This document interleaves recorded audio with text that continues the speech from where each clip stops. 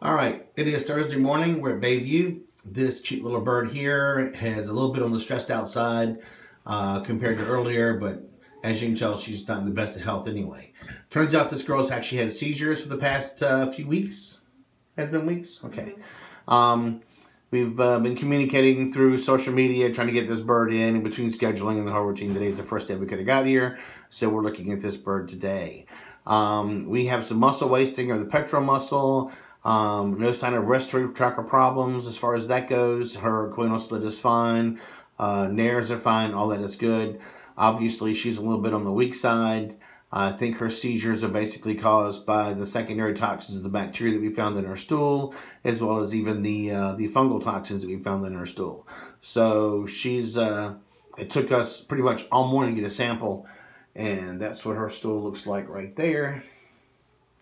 Not healthy at all, if I get that to focus on it. Anyway, I'll give this speech real quick.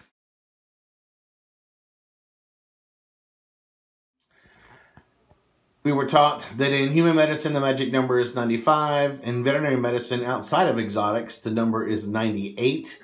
And that magic number I usually use describes the idiopathic rate when it comes to seizures. In other words, every time an animal or a person comes in with seizures, it turns out that 95% of them in human medicine and 98% of them in your average dog and cat domestic animal medicine end up being diagnosed as idiopathic. Idiopathic means the idiots just haven't figured it out yet.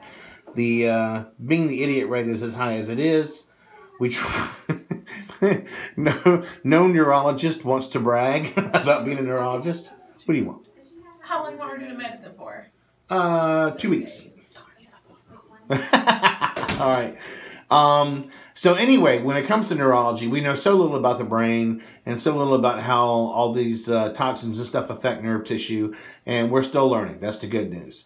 The bad news is we still have the idiot rate, and I have to deal with it, and you know, wake up with nightmares and stuff. So anyway, that's it for now. We'll see how well this treatment works, and that's it.